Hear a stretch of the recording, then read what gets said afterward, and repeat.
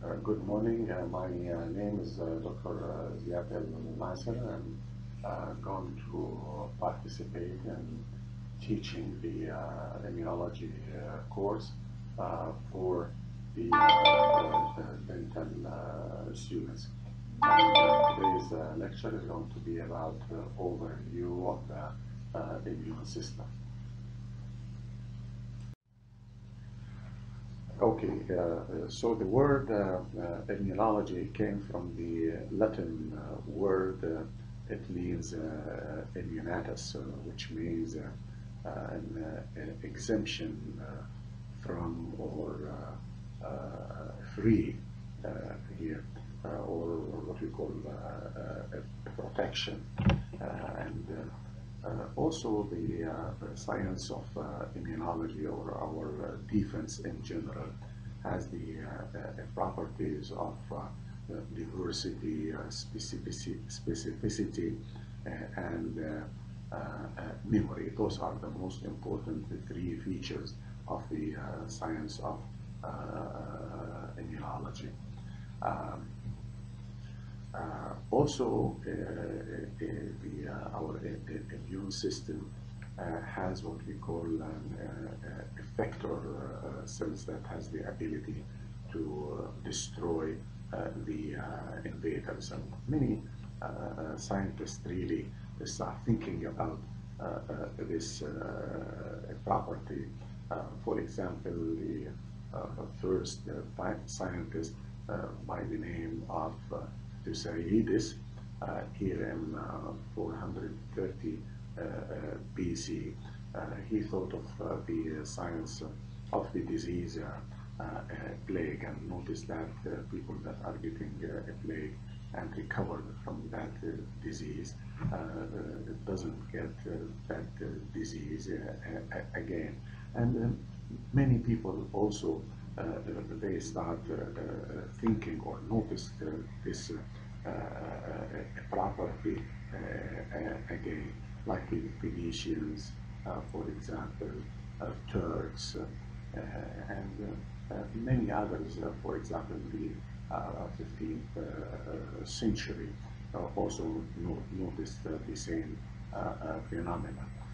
The father of immunology is a scientist by the name of Edward Jenner.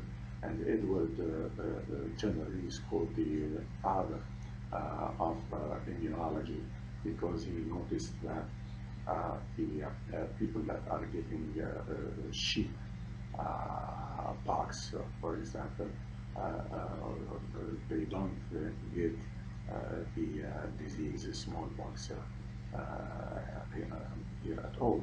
And so he started noticing that if people are getting this cowpox, not the sheep pox, the cowpox, if they get the cowpox, they don't get smallpox again, and they start thinking of giving people cowpox, so they won't be getting the smallpox again. Louis Pasteur, also in the 19th century over here, he noticed also the same phenomena that when people are getting an infectious disease, they won't be getting that infectious disease again. So he started, or he started being called as the father of immunology. Many other scientists also noticed that many cells of our immune system has the ability to phagocytose or engulf other cells, and this has been added to the science of medicine in 1830, for example. A man by the name of Ilya Michikov, for example, noticed this phenomenon that we call now phagocytosis. Also, many others also they have contributed. For example, Bruce, who discovered the disease we call brucella, for example. and many others. For example, like Landsteiner or Karl Landsteiner. He is the scientist who discovered, for example, the blood group, and this has to do with the basic blood groups that we know nowadays, like blood group O, blood group A, blood group B, Karl Landsteiner. Also, many others got contributed into that. Also, um, like for example, Silvonki and Ivarsky. Many of those also they have contributed to the science of immunology. A very important concept in immunology, which is, we call it the instructional versus the clonal selection theory.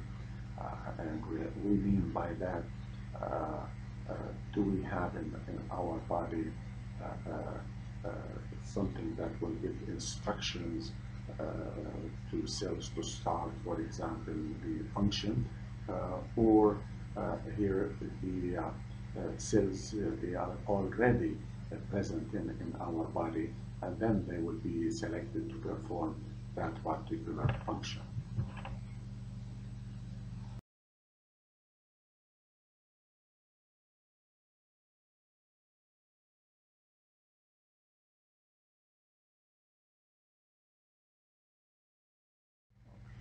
Um, our immune system is mainly divided into two main categories.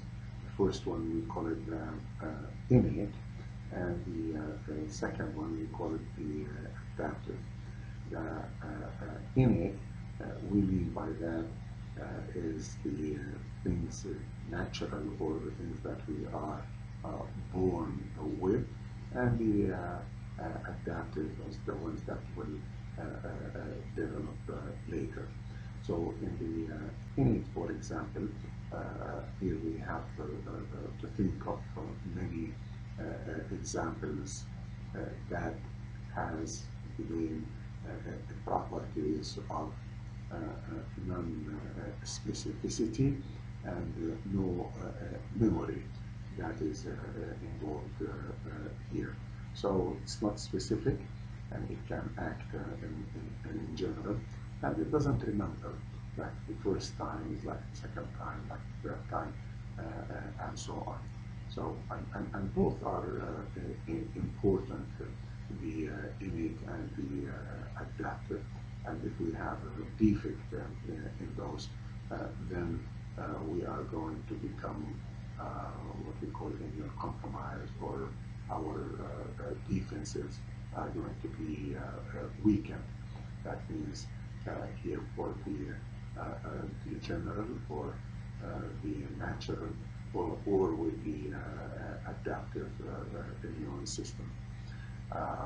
So this concept in immunology is extremely important, the innate and the adaptive. When we vaccinate or when we are infected, the first line of defense, we call it, is the innate, the ones that we are born with, like mucous membranes, skin, for example, and so on, that will protect us against infection. But in the adaptive, this is specific when our immune system is going to recognize those infectious agents specifically, and then our immune system is going to remember them for the second time. So this is the concept of what we call the vaccines, or the vaccination.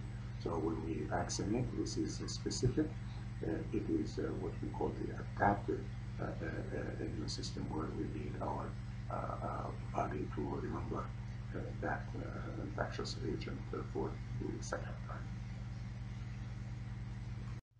So the questions that we need to answer in immunology is how our body uh, uh, here defend itself against pathogens in general.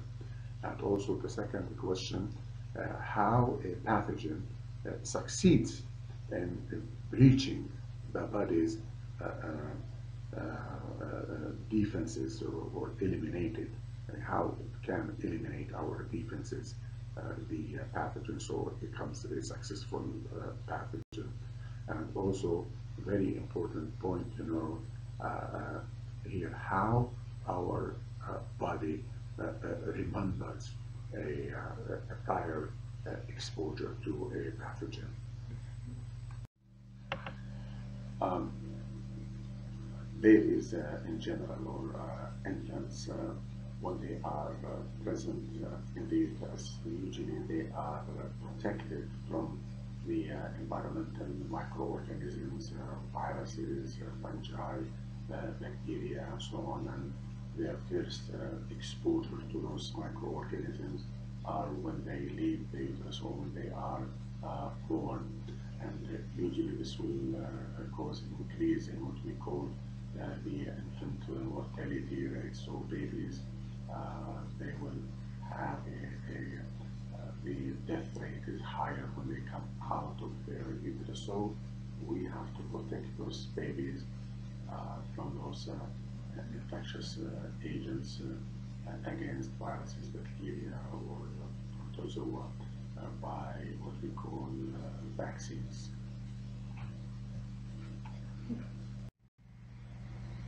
So in this slide, it will show the infant mortality rate and its significance, and you can compare the infant mortality rate in many different countries. So the countries that they have a very high level of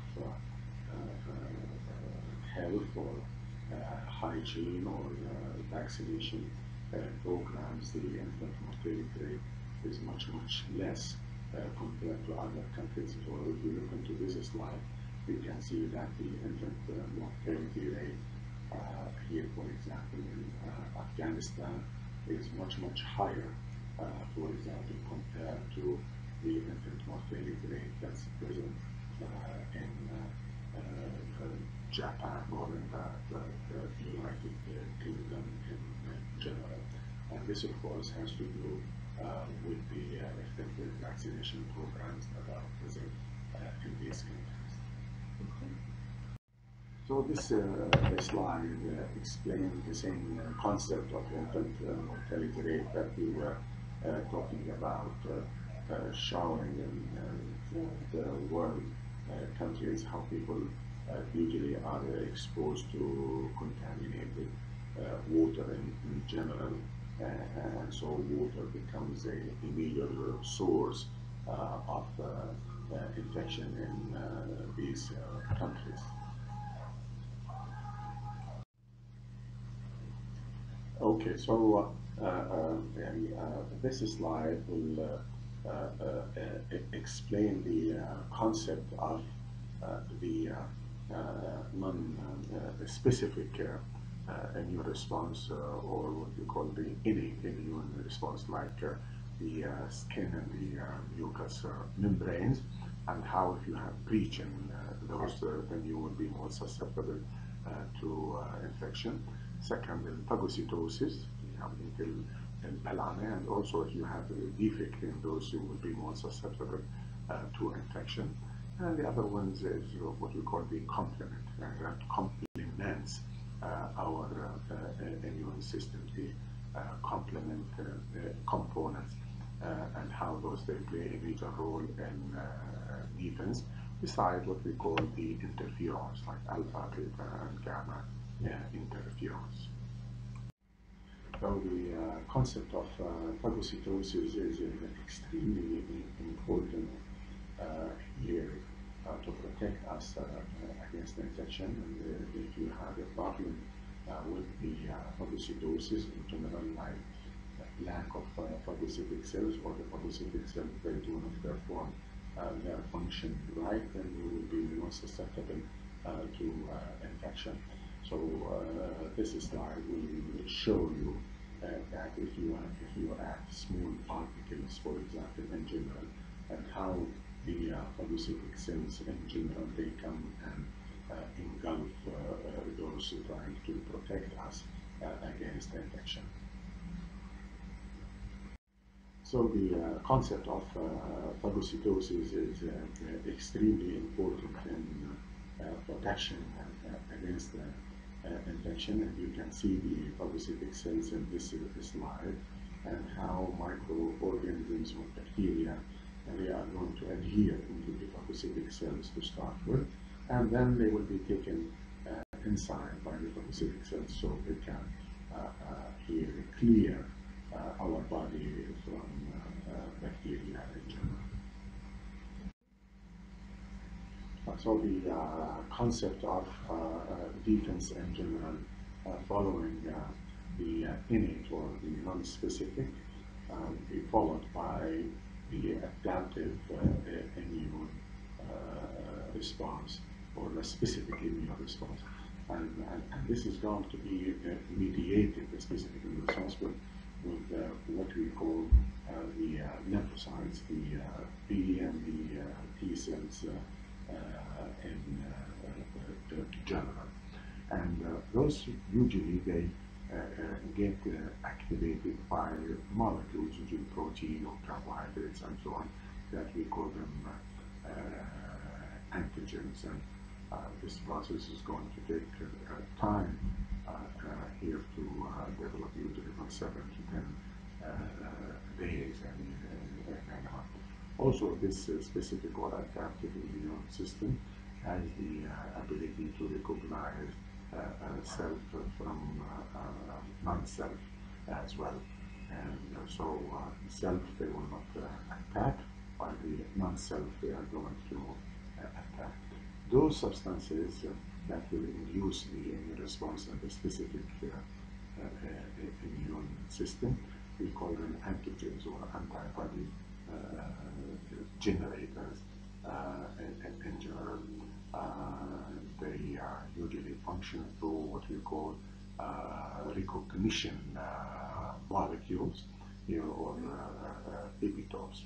So antigens, or what we call the determinants of infection, we call them the epitopes, for example.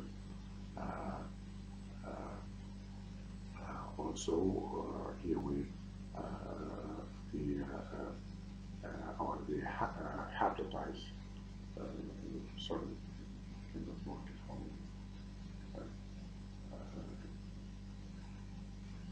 Epitopes are, sorry, the antigenic determinants, or what we call epitopes. So those are the most specific parts here of the molecule that are going to be recognized by our specific or adaptive immune system that is mediated by here two types of cells.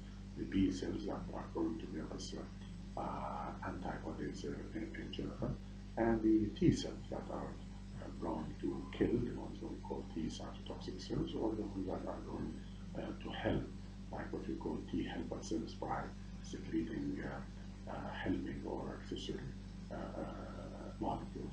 All of those, as we are going to see, are going to be mediated by what we call here the major histocompatibility complex, or the HLA system, and those they play a major role in the adaptive or in the specific immune response.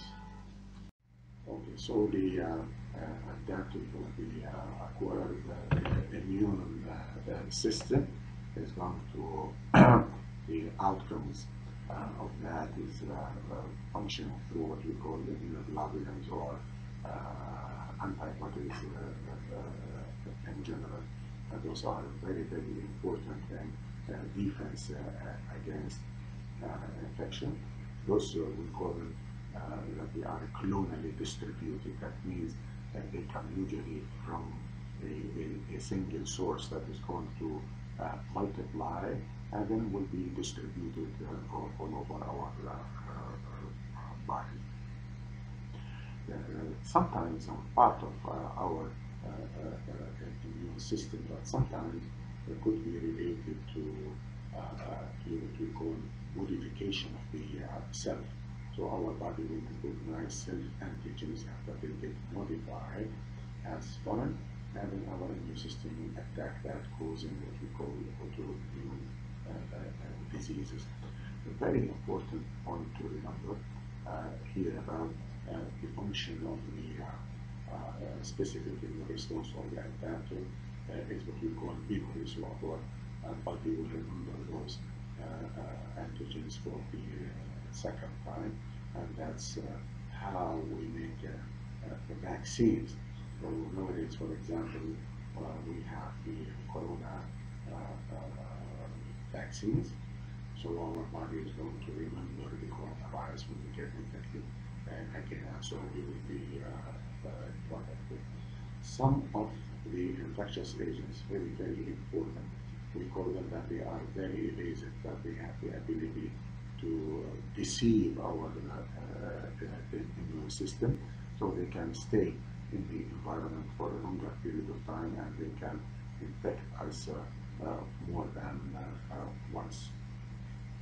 Remember, influenza is so evasive. That means that they have the ability to become a successful pathogens by changing the structure of their antigens and then infect us more than one time.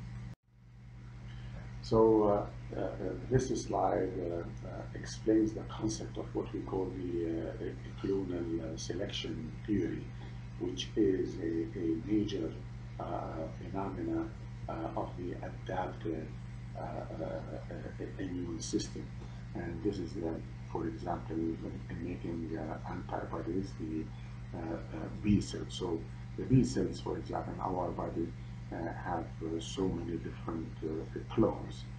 Just one of them is going to have a specificity for the virus or for the antigen. When it gets exposed, as you can see, it's going to be selected, and then it's going to multiply, and then it's going to produce so many cells that will give you antibodies in your body that remembers the infectious agent that we got infected the first time, give us a massive amount of antibodies ready for protection. So if this is a coronavirus, then we are going to have so many antibodies against the coronavirus.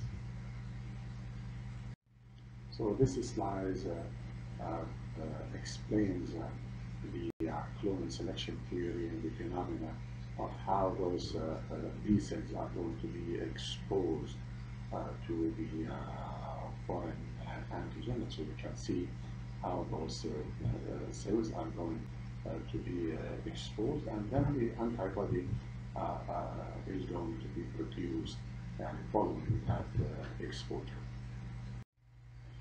Okay, so some of the successes that we talk about the adaptive immune system is to make the vaccine. So vaccines have really helped humanity over the years to protect humans against many infectious diseases.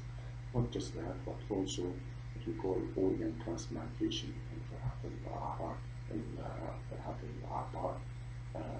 general, and how an organ can be accepted in our body and not being rejected. Also, very important point regarding the adaptive immune system is the treatment of hereditary defects in the immune system that we can sometimes give immune globulins by transportation, or just give patients serum that contains antibodies and so on. And also the drugs that we use here that will control the allergies. For example, many hypersensitivity reactions nowadays are controlled by what we call immunosuppressive agents in general. It's not just that, but also in the lab we can make specific antibodies against many infectious agents that have the same specificity in what we call monoclonal antibodies. And this is one of the major contributions in medicine. Also, the treatment of cancer in general and autoimmune diseases in general. So our immune system has contributed a lot for the treatment of cancer and autoimmune disease by suppressing the immune system in autoimmune disease and treatment of cancer in general. This slide talks about the medical successes of vaccines in nature, and it talks about the hepatitis B virus and how medical students and physicians working, for example, in a hospital by an accidental needle injection could be infected with the virus, and they could develop hepatitis B infection, and hepatitis and liver cirrhosis could lead to liver failure, and how a simple procedure of vaccination by vaccinating people in general against the hepatitis B virus can protect people working in the medical field against this dangerous virus. So this slide shows the concept of hepatitis B and virus and liver cirrhosis and the jaundice that is going to be caused by the hepatitis B virus. So the yellowish discoloration of the sclera explain that the patient is having hepatitis B following needle injection until proved otherwise. Okay, this slide explains also the differences between the innate and the adaptive immune system, and how the influenza virus is so diverse. And so if you look into this patient, when this patient coughs, you can see there's so many droplets that they will go into the air and then lays down into many objects that could contaminate here our hands, and then we could be infected with the influenza virus or even the coronavirus as such. So, this slide shows again the differences between the adaptive and the innate immune response. Two important features that you should remember later on. The innate is usually not specific and no memory, while the adaptive is specific and it has memory at the same time, so we can make vaccines out of that. This slide now shows the significance of the adaptive immune system in what we call transplantation immunology, and we will be talking in details about that. And this patient, for example, is doing what we call hemodialysis and waiting for the transplantation to take place. If this patient, if he doesn't take or get a transplanted kidney, he is going to die. Otherwise, he should be doing hemodialysis just continuously twice or 3 times every week.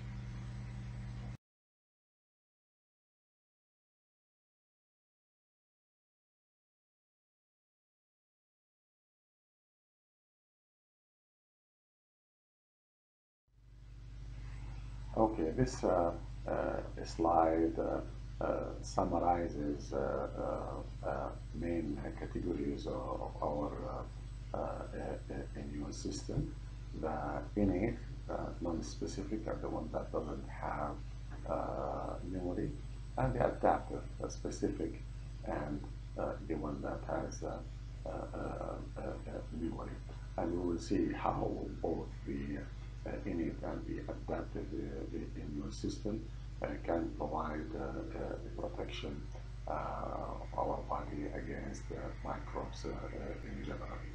We will see that the adaptive immune system is going to be mediated. Here it uses the two arms, the T and the B cells. Here those are the main two components of the adaptive immune system, and we'll talk in details about those, how the T and the B cells can provide here the protection. The B cell can change to what we call plasma cells and can produce antibodies and more memory cells, and the T cells can provide help to the B cell to provide that particular defense system. This slide shows a summary of our innate immune system. Like, for example, we'll start with the phagocytes, like phagocytic cells in general, and the mannan-binding lectin of the complement system as well. So phagocytosis and complement, those are non-specific, no memory. As I said before, phagocytic cells, most common components of those are the neutrophils in our body, as well as the macrophages. I will talk in more details about those and how macrophages, they are bigger than neutrophils, and they have more functions beside phagocytosis. And also we have other cells that we call natural killer cells, also that can kill cells and clear them from our body. Also, we have substances that are produced from lymphocytes. We call them interferons, and we'll talk about those also later, about alpha, beta, and gamma interferons, and how those they can provide protection against infection in general. The innate and the adaptive immune system, they are not working alone, but they are interconnected, and they help each other in providing defense for our body. Now we'll talk about the adaptive immune system, the one that has the specificity and the memory. So it is specific, the one and the only here, so distinguishes self from non-self. So this is a major function of the adaptive. And if it recognizes self, then it has to be deleted or changed or inactivated. Otherwise, the adaptive immune system is going to destroy itself, what we call autoimmune diseases. So this system is so diverse here of antigen receptors. We have so many antigen receptors molecules, so they can recognize the foreign antigens or bacteria, virus, and so on, and destroy them. We have so large number of genes that are involved, so they can produce receptors for antigen receptors molecules in order to be recognized and removed from our body.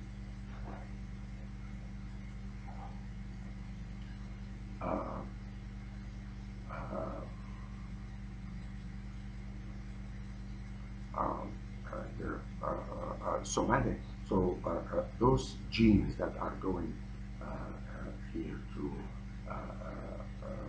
function for the B and the T cell receptors, sometimes they could have what you call somatic mutations.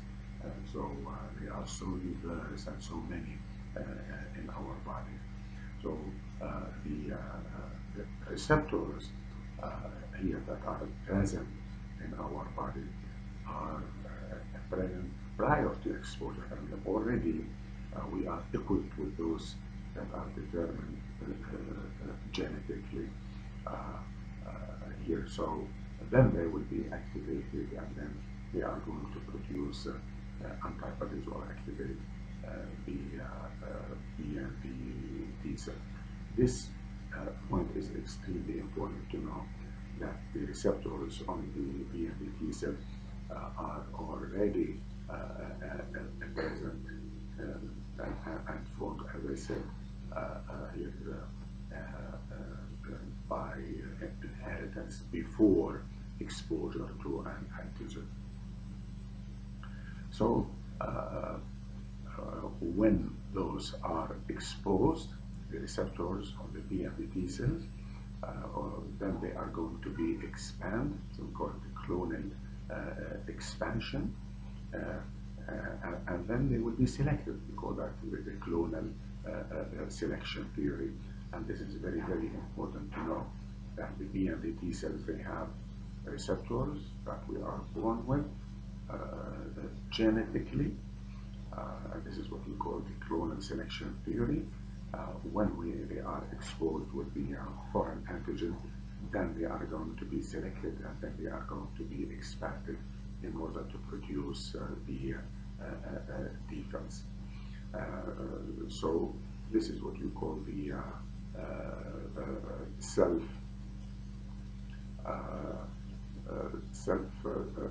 selection, right?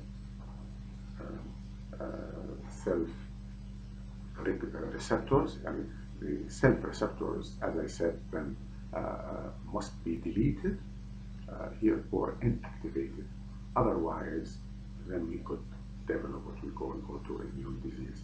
So this point is extremely important to know in the clonal selection theory, that receptors for self, they should be deleted or inactivated. Otherwise, the body is going to attack itself. Okay, this slide shows four figures. You can see that we explain what we call the clonal selection theory. So if you look here on the lymphocytes, the lymphocytes that are responsible for providing us with different specificities to antibodies. The second picture here, they have to meet the antigen, the receptors with the antigen that forms the bacteria or viruses or whatever. When that is selected in the third picture over here, then that clone is going to be selected, as you can see, and then it's going to divide in the fourth picture here, and give you so many other cells of the same specificity that are going to give you lots of antibodies to defend our cells against that particular virus or bacteria or foreign antigen that enters our body. Well, this slide shows how the different genes are going to be involved to cover that task, and differences between the adaptive immune system and the innate immune system. So here in the innate immune system, as you can see, we don't need that many genes to be involved to cover up for the different specificities that are present. While in the adaptive immune system, that needs diversity, specificity, and memory in order that to be achieved. you require so many genes that are going to provide you with so many different specificities with antigen recognition molecules in order to cover that task that we have talked about. Okay, so this slide will explain the clone selection theory and how these lymphocytes have so many different clones with different specificities that have to meet their antigenic counterparts. So here, if you look into the first part of the slide, can show you so many B cells with different specificities or with different shapes here. So each B cell now has a different type of a receptor. For one reason or another, if those receptors recognize the self-antigens here, then those lymphocytes are going to bind into the tissue self-antigen, and then our immune system is going to destroy our cells, and this is what we call autoimmune disease. So this doesn't have to take place in our body, but if something goes wrong and those got modified for one reason or another, then our immune system could attack our own tissue and destroy our cell, what we call autoimmune disease. So we are talking about components of our immune system, of the adaptive immune system that has the capability of specificity through the receptors, diversity, there are so many that are present, and memory, that our body remembers those molecules has been present in our body for the second time. So those cells are going to produce also soluble substances that is going to help in this specific function that they are going to perform. And cells, so here for you, you have to know all of those cells of our immune system and their functions. Each cell, when I say T helper or T cytotoxic cells, and what do they do as a function? Cell, so when cells are involved in the killing or destruction process, we call that cell-mediated immunity, and usually are mediated by lymphocytes in particular.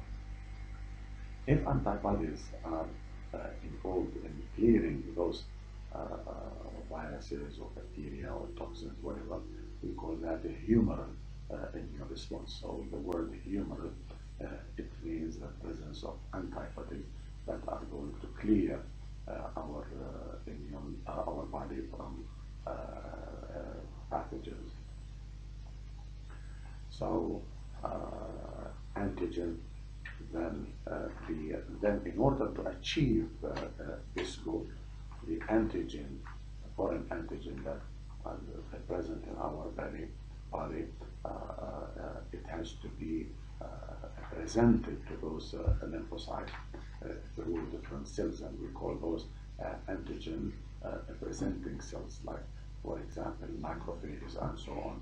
So in order for cells to be destroyed or for B cells to produce antibodies efficiently through what we call the adaptive immune system, the antigen has to be presented by what we call antigen presenting cells to those lymphocytes in order to perform that function. And we will talk about those antigen presenting cells, mainly are the macrophages that are going to do that. Okay, this slide shows the different stages then of the what we call humoral immune response, and how antibodies that can clear infections in general. It goes through many different phases. The first phase, we call it the cognitive phase. اللي هي مرحلة التعارف يعني the cell has to recognize the antigen in order to produce these antibodies. Then the B cells are going to be involved here, and then they are going to be activated. So we call that the activation phase. Then this is the second phase. So recognition phase and then activation phase. And then the third phase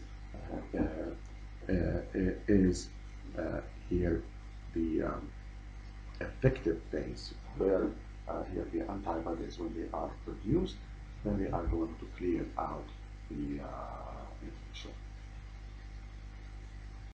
Okay, this slide shows the second arm of the immune system, which is the innate or the non-specific, which is important in defense as well. And we talked about that, if you remember before, the process of what we call phagocytosis, and phagocytic cells in general. Neutrophils, as you can see, and macrophages, they perform that function. So when we are infected with bacteria, for example, we can see so many of those phagocytic cells that they can be produced as markers here that we have bacterial infection, and then they will clear those pathogens from our body. So remember, neutrophils as well as macrophages are the phagocytic cells in our body that performs the process of what we call phagocytosis. So we are still talking about the adaptive immune system and how the adaptive immune system can be modified to clear infections specifically and has memory in our body. It can be mediated by antibodies, and we talked about that. And also it can be modified or activated also by cells. So cell here, we call that cell-mediated immunity, like the T cytotoxic cells. And when you look into a lymphocyte, they look all the same, whether they are activated or inactivated. But the activated lymphocyte in general, they can kill here what we call virally infected cells in general. Antibodies, they can neutralize toxin, they can help in the phagocytosis process, but the activated lymphocytes, they can kill virally infected cells and clear that cell out from our body. So the process of the adaptive immune system and the production of antibodies and what we call the acquired immune response has to pass through what we call an antigen-presenting cells. And the antigen-presenting cells are so many, like for example, here one type of a macrophage that we call it the dendritic cells. So the dendritic cells, they take the antigen, they degrade it, and then they present that to T helper and to B cells in order to be modified, and then they are going to produce antibodies. So in the acquired immune response, the humoral immune response, in order for the B cell to produce antibodies, they have to be presented with what we call dendritic cells or antigen presenting cells to the T helper cells and then to the B cells to produce the antibodies. So this slide it shows how our immune system can recognize the antigens and clear it from our body in general, whether that is on the within the cells or intracellular, for example, or on the surface of cells, for example. So here you can see how antibodies and cells are involved in this process. So here when we talk about intracellular, for example, bacteria, viruses, and so on, we will see how lymphocytes and the killer lymphocytes they play a role in the destruction of the virally infected cells or tumor cells, for example, or parasitic cells in general. So antibodies can play a role, but cells also they can play a role in the destruction of cells. And this is what we call the humoral immune response related to the antibody function, or the cell-mediated immunity related to how cells they can destroy cells. For example, macrophages can be activated by here mycobacterial cells. The mycobacterial tuberculosis activates the macrophages, and macrophages can kill here the bacteria as well as virally infected cells in general. So it depends on the process of pathology that is involved and how the immune mechanism that it is going to be involved in clearing out the pathogen. Whether cells can be cleared out or antibodies by neutralizing toxins, bacteria, or even viruses.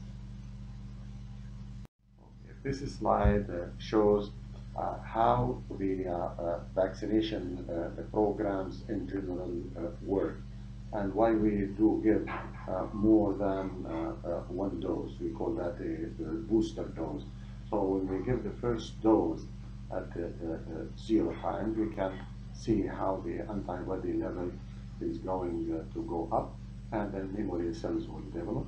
And when we give the second dose, we can see that much more antibodies are going to be produced, as well as the third dose. So usually we give 3 doses, but we cannot give that forever, no more than 3 doses, because if we keep doing that, then a very large amount of antibodies are going to be produced, and this is going to be what we call a negative feedback that will suppress the immune system. So here, when we talk about the immune system and how to activate our immune system, it could play a direct role and let our body produce antibodies or activated cells, and we call that an active immunity, or we can give the products of the immune system ready-made from one patient into another, and we call that a passive immune response. So then if we are going to have a direct role in response to an antigen, this is an active immunity, and if it is already made and sent it or give it to patient, this is a passive immune response. So if we transfer the ready-made immunity from one individual to another, this is a passive immunity. So same thing can be applied in if you have cells ready-made and send them to patients, we call that passive cellular, or let the body makes the cells activated and give them to other patients, we call that an active immunity. So we can do that by cellular or human antibodies can be transferred, or cells can be transferred.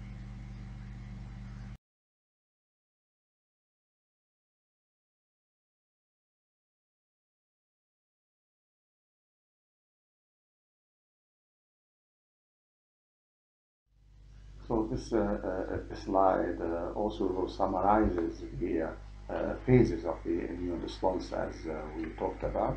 It started with the cognitive phase, the receptors, well, the antigen recognition molecules, through the selection theory that we have talked about.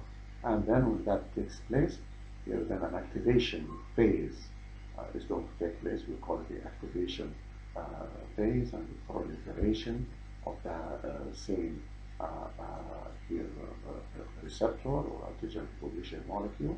And then as an outcome, when antibodies, for example, or cytokines are produced, we call that the effector phase of production of antibodies or cytokines.